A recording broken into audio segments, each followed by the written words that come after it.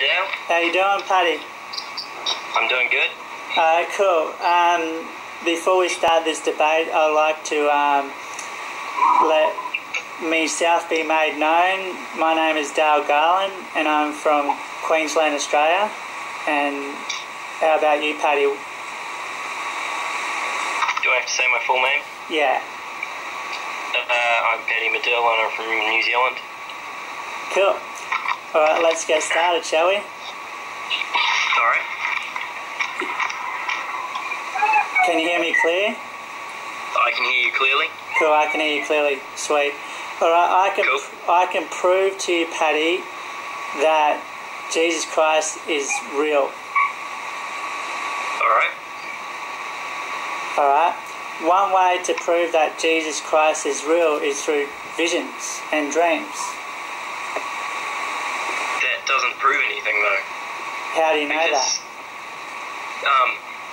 Because that's completely subjective. You can't prove that you have visions or dreams that mean anything more than just a vision or a dream conjured up by your own mind. Can I tell you about the dreams and visions I had of seeing Jesus Christ? Sure. Alright, I had a vision of seeing Jesus Christ. There were people in the water, and there were people tossed around in the waves. Then I heard a voice. Then when I looked I beheld seeing Jesus flying through the air over to this one ship, where there was a dove there. It was very great. Jesus looks like he has water within his belly, and Jesus looks like me or you. Second vision I had of seeing Jesus. One night I went to sleep. Then I was surrounded by these mean guys, right? Then they were all pointing at this one part, and they said, "It is him, it is Jesus of Nazareth." Then I looked at him, and then I saw Jesus Christ. It was like, yeah. Then Jesus Christ came to help me. Jesus Christ had a bow, and he was smiling. I could see Jesus smiling. Third vision I had of seeing Jesus. Okay, I'll tell you how I seen Jesus Christ in a vision. Okay, one night I went to sleep. Then I seen this dark person, and this dark person was trying to draw me to it. I yelled at the dark person. I said, "I am free from the law of sin and death by the blood of Jesus Christ." Then suddenly I heard this wonderful voice up in the sky started to speak in unknown tongues. And the ground started to shake. Then as the ground started to shake, I then felt a pulling upwards into the clouds. Then as I was going up, I felt this great love, joy and peace flowing through me. And I was smiling. I can remember it so clearly. And as I went up into the clouds, then as the clouds faded away, then I saw with my very eyes Jesus. I saw water within him. His face was side on. It was moving, and there was thunder in the distance. And when I seen Jesus Christ, I heard Jesus say, "To the devil, take your hands off my children, they are mine." So Jesus was very angry with the devil. Then all I remember is going back down, and this big fire.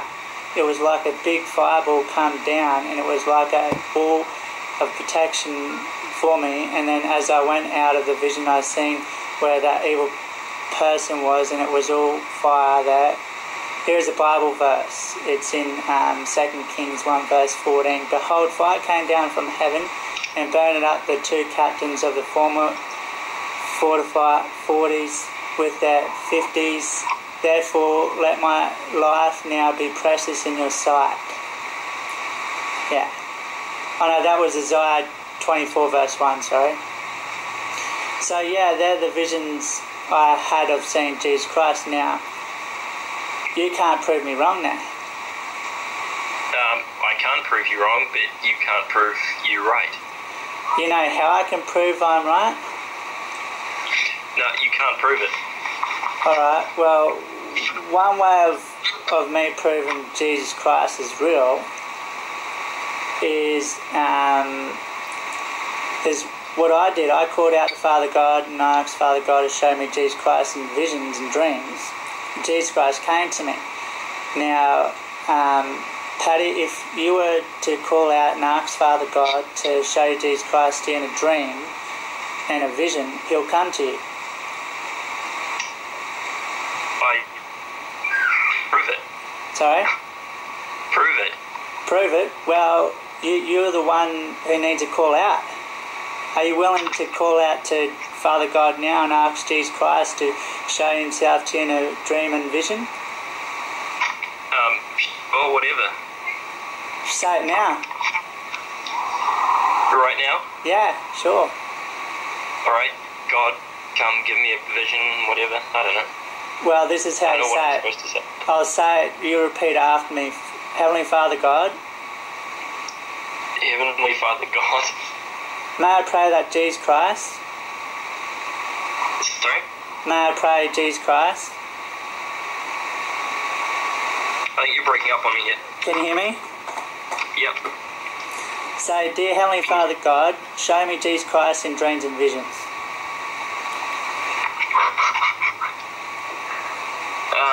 What was the first bit again? Heavenly Father God, Heavenly Father God, show me Jesus Christ show me Jesus Christ in a dream and a vision. in a dream and a vision. Well done, Jesus will come to you. And if he doesn't, Whenever he feels that he'll come to you, because he's came to me, he's no respecter of persons. Because if Jesus did come to you, then that would prove me right, wouldn't it? not necessarily. How would you describe that? Well, I can, just by saying, like, just by calling out to God and all that, I basically subconsciously put that thought into my head. Any dream that I have doesn't necessarily have to be like a God-given dream. It could just be a result of me thinking about it. But do you believe that dreams can happen without thinking about it? No. Everything in any dream is completely made up from short-term and long-term memory. Can you prove that though? Yes, if you Google the science of dreams, you'll find it out. So the science of dreams, they say that dreams are made up thoughts. Yeah. But where's that proof and evidence of that though? I mean, like, that's he say, that's their say. No, it's not. It's established science. But then you would know that they're right because you've had dreams and that, haven't you? Yeah, but none of them have ever meant anything. How do you know they don't mean anything? Because they're usually complete nonsense. Complete nonsense. So if I think of something in the day and it's something important and I dream of that at night, that's nonsense. It's not like... Oh, so it's not nonsense? That's not actually... You there? In the dream, it'll... You there, Paddy? You're breaking up. There's an connection problem, apparently. Alright. What was I saying? A dream is basically just taking a bunch of thoughts and putting them together. That's why dreams are so bizarre, usually. So if you think about something during the day and dream about it, it's going to be... You're going to dream about it in a nonsense way.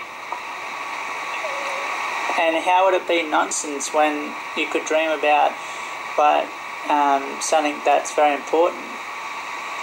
Is it possible, Paddy, is it possible to have a dream that can come true? Technically, yes, but that doesn't prove an actual causal relationship between them. Oh, so a dream can come true? Yeah, but that doesn't mean that the dream is the cause of it coming true, because it depends on... I mean, you could have a dream about a very generic situation. Like if you dream about yourself having dinner and you have dinner the next night, is that technically the dream coming true, or is that just you dreamed about something that was like going to happen anyway?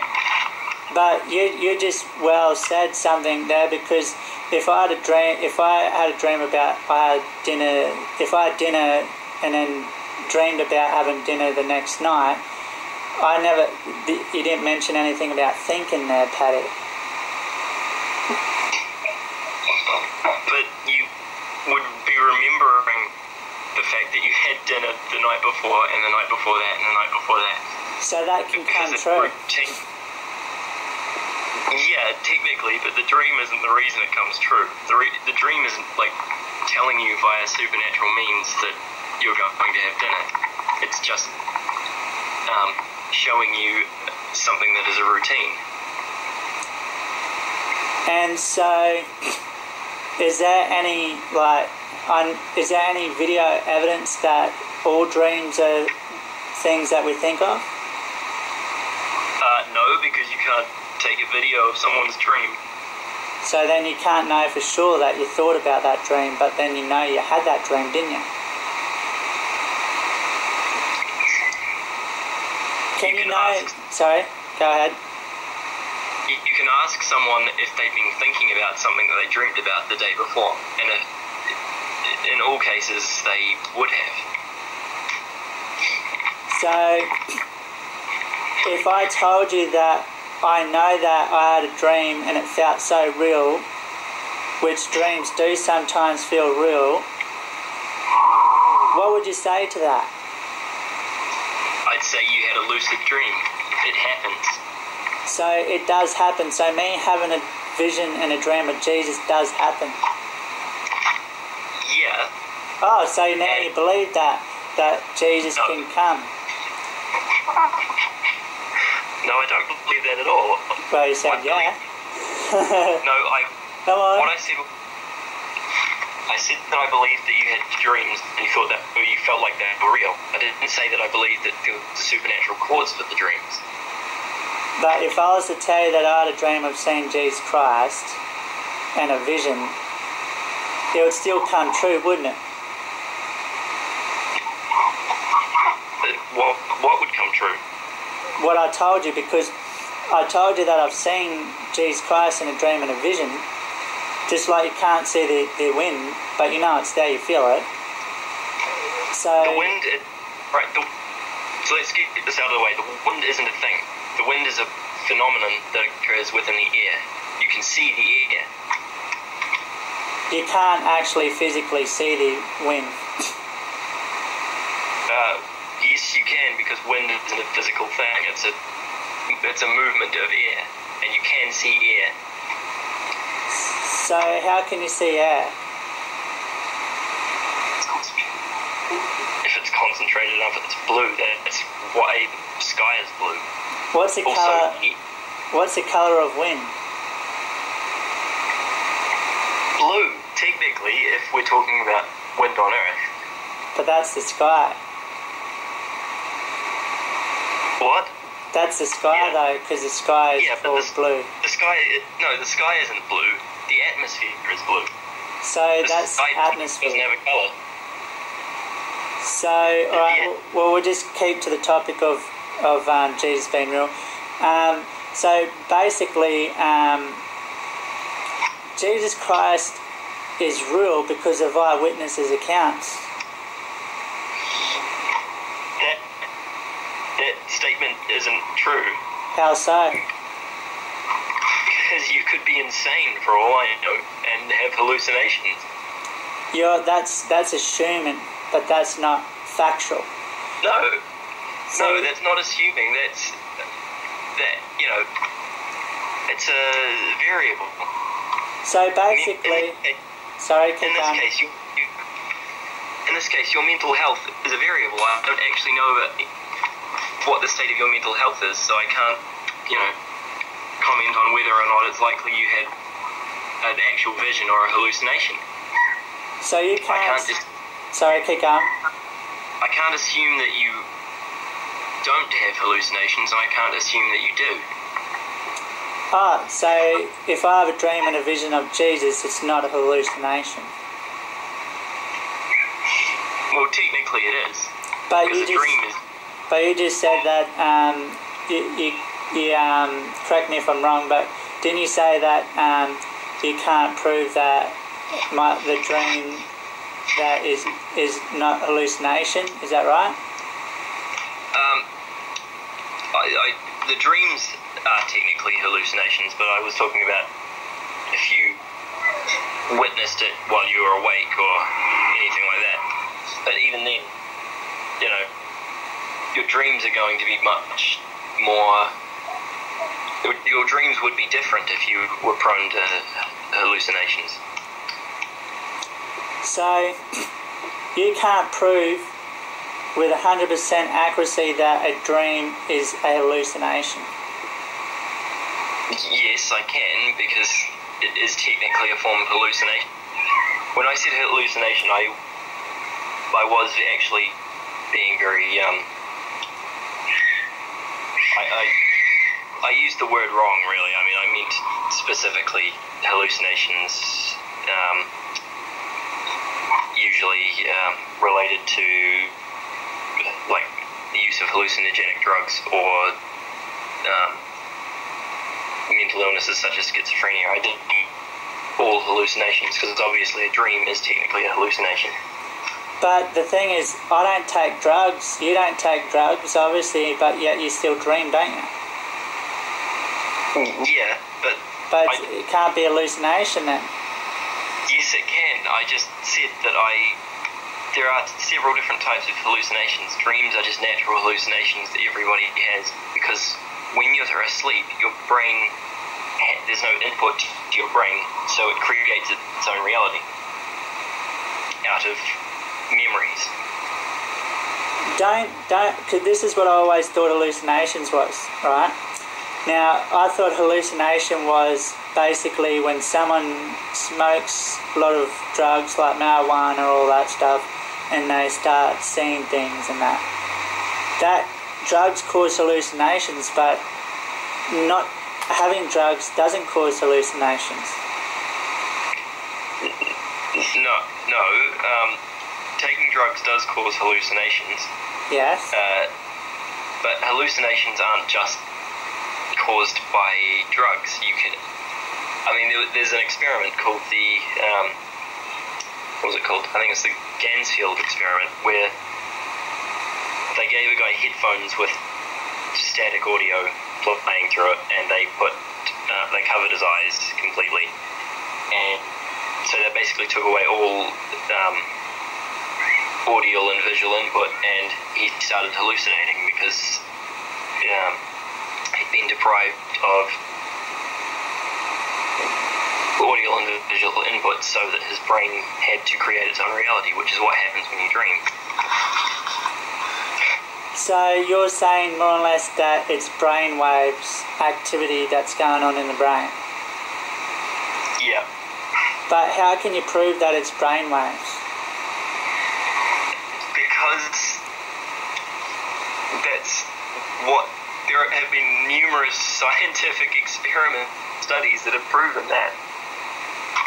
Are they tested in test tubes?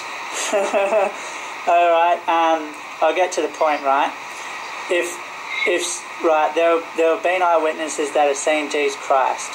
You got Luke, you got the 12 apostles. No, we can't use anyone from biblical times as an eyewitness, because we can't actually... They aren't alive today for us to assess whether or not they were telling the truth, or whether or not, they were experiencing some kind of psychosis. We can't actually... Yeah. Keep on.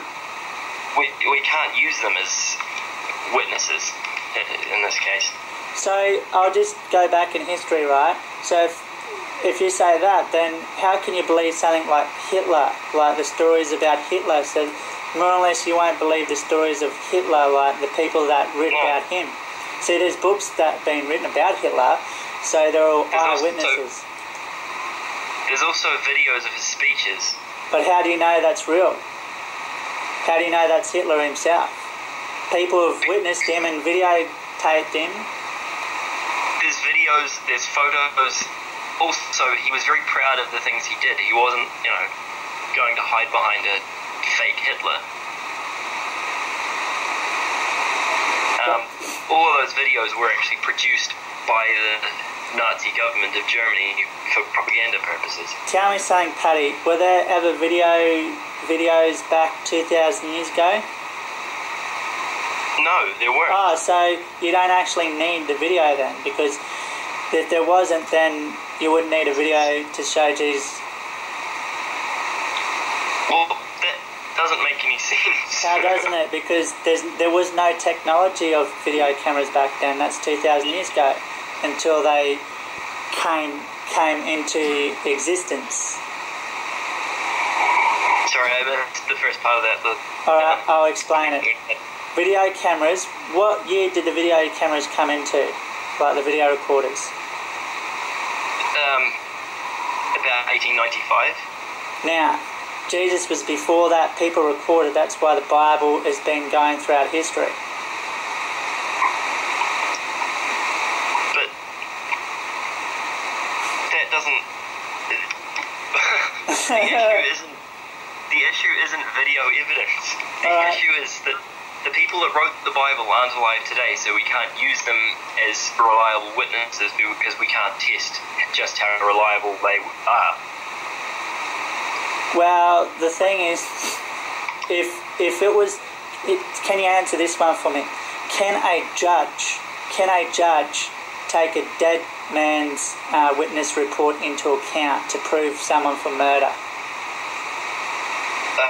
No, because a dead person can't give a witness statement. Well, what if the dead person did witness something and they did a statement and it was presented in court? It'd still be presented even though they passed on. You mean if they made the statement? Yeah, if someone, let's say if Jack saw this guy walk up and stab this one person to death, witnessed the whole murder, and let's say Jack seen it and told the police that that person stabbed that person to death, witnessed it, the police took his statement, then the person who killed that person comes after Jack because he witnessed the murder and he kills Jack, and he really, the only evidence they got is the witness statement. Yeah, the statement which was made to the police, and the police would have given him a polygraph test and tested his reliability before taking the statement. But it can still be produced as evidence, can't it? Yeah, because it has been verified as... Only if it's verified reliable. They're not going to use it if he has been shown to have lied or made a mistake. Any witness, I've never had a paragram, like whatever it's called, to see if he told the truth or not. And I was to give witness statement in court. Now they took me word for it. I wasn't put on a machine and all that stuff. But the thing is, a judge can accept someone's witness testimony because they've witnessed it and they've came forward. It's just like the person's words. Like if someone was killed, then that person who witnessed the crime happening can have evidence, and evidence can be produced on paper, can't it, Paddy? Yes. So if that's the case, the judge would have to accept Jack, who was being killed's testimony that he witnessed and prove the person who killed them both, killed that person plus the witness, Jack, prove that person guilty. But they wouldn't be accepting his word for it because they would actually cross-reference it against the other evidence. So, but if the judge has a cross-referenced it with other stuff, then the judge does accept the grounds that, all right, well, it's still an eyewitness report. Yeah, but it would have to go into account. Yeah, and go against. They'd only accept it if the evidence, if the actual physical evidence of the crime fitted with what they were being told. So therefore, a judge would accept the mark who witnessed Jesus. If the judge, that's why there's Bibles in courtrooms. See, the courtrooms accept the Bible's been in there. Why? Because they swear to tell the truth, the whole truth, nothing but the truth, so help me God. That's only in America. And Australia. I had to swear on the Bible. Yeah, I had to swear on the Bible. Right. I didn't know that, but it's not everywhere, that's the point. And you can actually choose not to. Have you got any proof that you can choose not to? Use Google. How would the judge know for sure if you're telling the truth or not? If what you were saying fitted with other evidence, or if you'd taken a polygraph test or done some kind of test of reliability. Does someone have But to... Sorry, kick on. They don't necessarily know you're telling the truth. In fact, this is why a lot of people get wrongly convicted of things. Yeah, there's some people that get wrongly convicted, but the thing is, the evidence stands out, doesn't it? Yes. So if the evidence stands out, then it can prove the person guilty for that crime, doesn't it? Yeah, but that doesn't necessarily mean they are guilty. That just means that the evidence suggests they're guilty. So if I was to ask a judge, there are eyewitnesses' accounts to Jesus being real in the Bible, and that there's a lot of people who have witnessed Jesus Christ, like the 12 apostles and all that, and even though they're not around, the judge would still accept their witness reports. But there's no way to test their reliability. Well, that's the point I'm trying to make.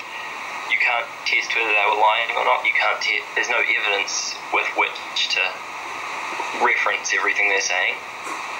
All right. So, what about Hitler? If there was no video recordings of him, and would you go off reliable source? Like, would you go off people's word that he said what he said if there was no video recording of him? His ideas were published in children's school books.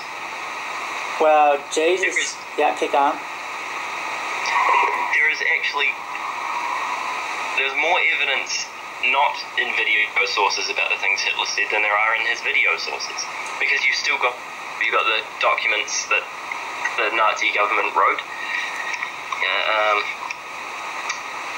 Also, you've got photos of concentration camps and photos of people that have been starved to death. So, would you take, let's say you take out the video evidence, right?